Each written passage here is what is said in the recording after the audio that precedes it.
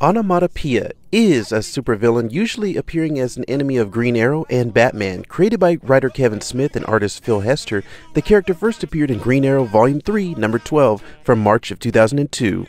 His name is derived from the fact that he imitates noises around him, such as dripping taps and gunshots. He's a master marksman, superb athlete, martial artist and weapons expert, advanced handgun training, high intellect, and advanced resilience and durability.